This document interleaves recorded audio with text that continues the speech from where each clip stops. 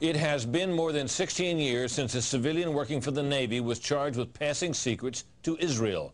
Jonathan Pollard pled guilty to conspiracy to commit espionage and is serving a life sentence. At first, Israeli leaders claimed Pollard was part of a rogue operation, but later took responsibility for his work.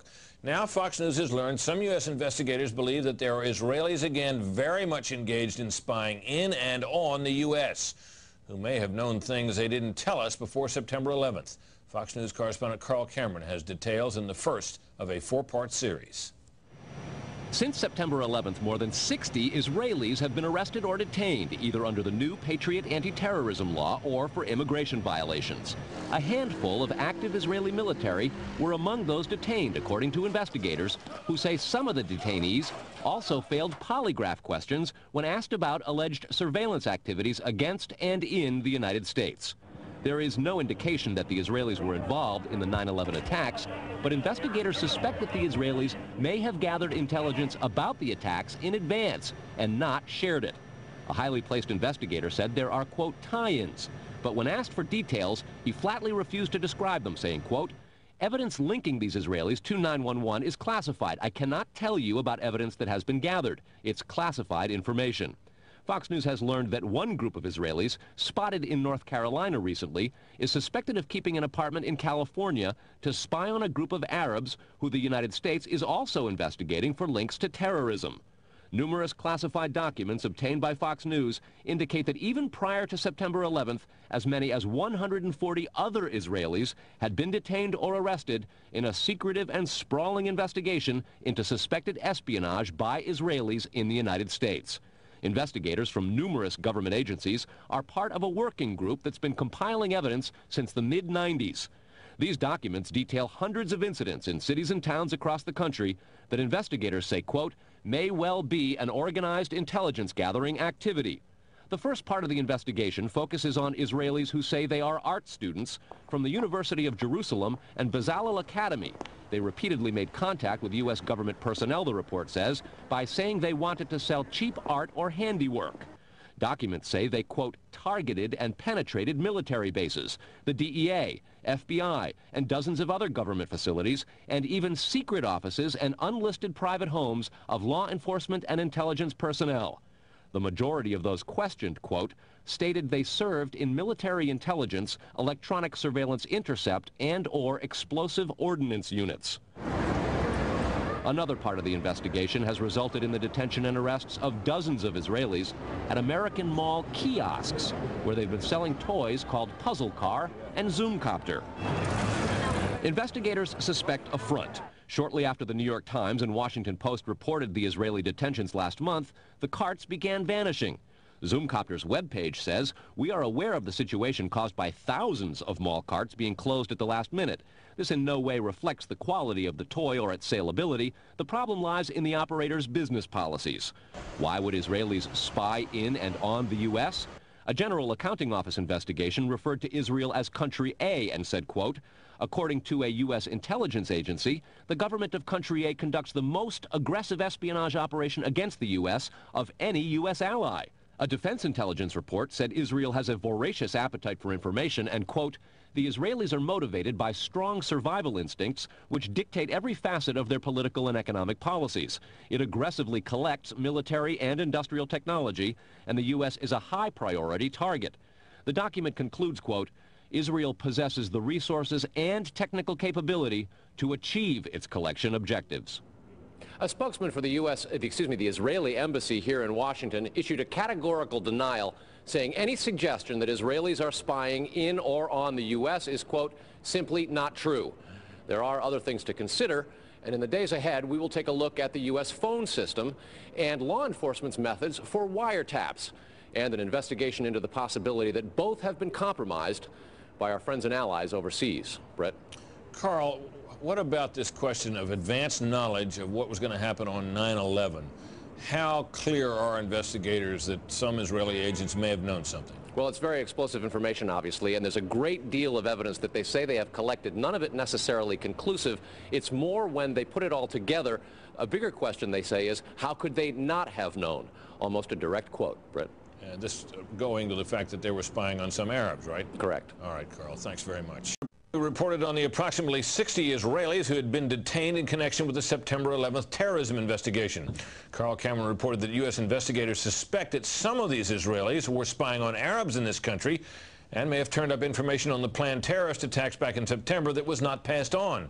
Tonight, in the second of 4 reports on spying by Israelis in the U.S., we learn about an Israeli-based private communications company for whom a half dozen of those 60 detained suspects worked. American investigators fear information generated by this firm may have fallen into the wrong hands and had the effect of impeding the September 11th terror inquiry. Here's Carl Cameron's second report. Fox News has learned that some American terrorism investigators fear certain suspects in the September 11th attacks may have managed to stay ahead of them by knowing who and when investigators are calling on the telephone. How? By obtaining and analyzing data that's generated every time someone in the U.S. makes a phone call. One sitting in city, please. Here's how the system works. Most directory assistance calls and virtually all call records and billing in the U.S. are done for the phone companies by Amdocs Limited, an Israeli-based private telecommunications company. Amdocs has contracts with the 25 biggest phone companies in America and more worldwide. The White House and other secure government phone lines are protected, but it is virtually impossible to make a call on normal phones without generating an Amdocs record of it. In recent years, the FBI and other government agencies have investigated Amdocs more than once. The firm has repeatedly and adamantly denied any security breaches or wrongdoing. But sources tell Fox News that in 1999, the super-secret National Security Agency, headquartered in northern Maryland, issued what's called a top-secret, sensitive, compartmentalized information report, TSSCI, warning that records of calls in the United States were getting into foreign hands, in Israel in particular.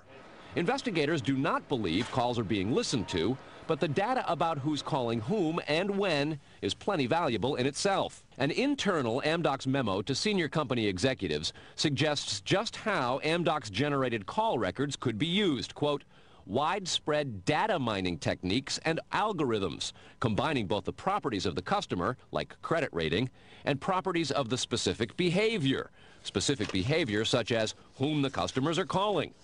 The Amdocs memo says the system should be used to prevent phone fraud, but U.S. counterintelligence analysts say it could also be used to spy through the phone system. Fox News has learned that the NSA has held numerous classified conferences to warn the FBI and CIA how Amdocs records could be used. At one NSA briefing, a diagram by the Argonne National Lab was used to show that if the phone records are not secure, major security breaches are possible. Another briefing document said, quote, it has become increasingly apparent that systems and networks are vulnerable. Such crimes always involve unauthorized persons or persons who exceed their authorization, acting on exploitable vulnerabilities. Those vulnerabilities are growing because, according to another briefing, the U.S. relies too much on foreign companies like Amdocs for high-tech equipment and software. Quote, many factors have led to increased dependence on code developed overseas. We buy rather than train or develop solutions. U.S. intelligence does not believe the Israeli government is involved in a misuse of Amdocs information, and Amdocs insists that its data is secure. What U.S. government officials are worried about, however, is the possibility that Amdocs data could get into the wrong hands, particularly organized crime, and that would not be the first time that such a thing has happened. Fox News has documents of a 1997 drug trafficking case in Los Angeles in which telephone information, the types that Amdocs collects, was used to, quote, completely compromise the communications of the FBI, the Secret Service, the DEA, and the LAPD. And we'll have that and a lot more in the days ahead, Brett. Carl, I want to take you back to your report last night on those 60 people who are Israelis who were detained in the anti-terror investigation, and the suspicion that some investigators have that they may have picked up information on the 9/11 attacks ahead of time, not passed it on. There was a report, you'll recall, that the Mossad, the Israeli intelligence agency, did indeed send representatives to the U.S. to warn just before 9/11 that a major terrorist attack was imminent. Why does that not, how does that leave room for the lack of a warning? Well, I remember the report, Britt. We did it first internationally right here on your show on the 14th. What investigators are saying is that that warning from the Mossad was nonspecific and general, and they believe that it may have had something to do with the desire to protect what are called sources and methods in the intelligence community. The suspicion being perhaps those sources and methods were taking place right here in the United States. The question came up in the Select Intelligence Committee on Capitol Hill today. They intend to look into what we reported last night, and specifically that possibility. Brett? So, in other words, the problem wasn't the lack of a warning. The problem was lack of useful details. Quantity of information. All right, Carl, thanks very much. Coming up next, Israeli-based company called Amdocs that generates the computerized records and billing data for nearly every phone call made in America. As Carl Cameron reported, U.S. investigators digging into the 9/11 terrorist attacks fear that suspects may have been tipped off to what they were doing by information leaking out of Amdocs. In tonight's report, we learned that the concern about phone security extends to another company founded in Israel that provides the technology that the U.S. government uses for electronic eavesdropping. Here is Carl Cameron's third report. The company is Comverse Infosys, a subsidiary of an Israeli-run private telecommunications firm with offices throughout the U.S. It provides wiretapping equipment for law enforcement. Here's how wiretapping works in the U.S. Every time you make a call, it passes through the nation's elaborate network of switchers and routers run by the phone companies. Custom computers and software made by companies like Comverse are tied into that network to intercept, record, and store the wiretapped calls, and at the same time transmit them to investigators. The manufacturers have continuing access to the computers so they can service them and keep them free of glitches. This process was authorized by the 1994 Communications Assistance for Law Enforcement Act, or CALEA. Senior government officials have now told Fox News that while CALEA made wiretapping easier, it has led to a system that is seriously vulnerable to compromise and may have undermined the whole wiretapping system. Indeed, Fox News has learned that Attorney General John Ashcroft and FBI Director Robert Mueller were both warned October 18th in a hand-delivered letter from 15 local, state, and federal law enforcement officials who complained that, quote, law enforcement's current electronic surveillance capabilities are less effective today than they were at the time CALEA was enacted.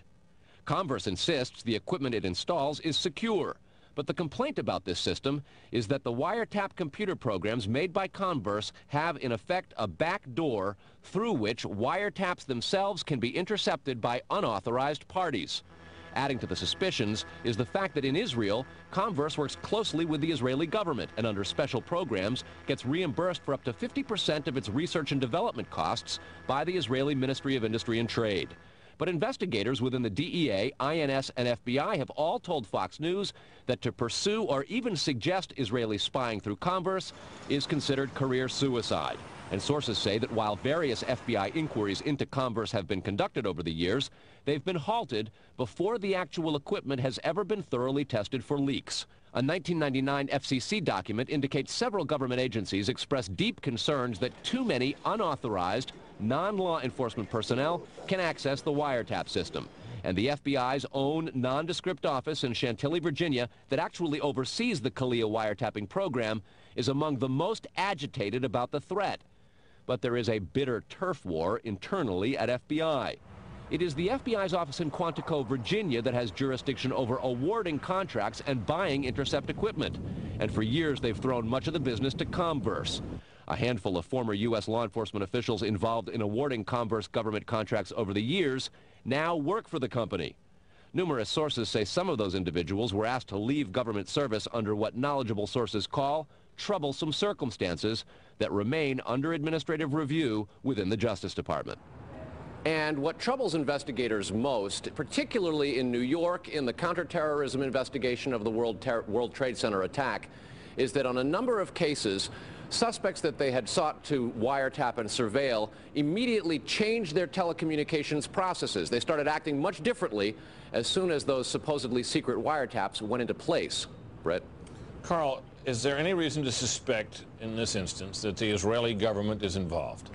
No, there's not, but there are growing instincts and an awful lot of law enforcement officials in a variety of agencies who suspect that and have begun compiling evidence and a highly classified investigation into precisely that possibility. Brett? All right, Carl, thanks very much.